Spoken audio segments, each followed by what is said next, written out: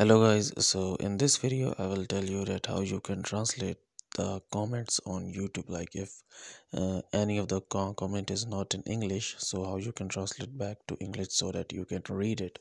So first of all we will search for any video. So we will go on the search bar and we will type here Korean videos, because most probably we find Korean language comments here. So we will tap on this first video and we will pause it, and then we will go into the comments section, and we have to find a comment which is in another language. So here you are seeing that this comment is not in English. So as you are seeing here, it says translate to English, so you will click on this one. So it is translated in English. So we will go down here again, and here is the another one. So you will click on this one, translate to English. So now it is translated.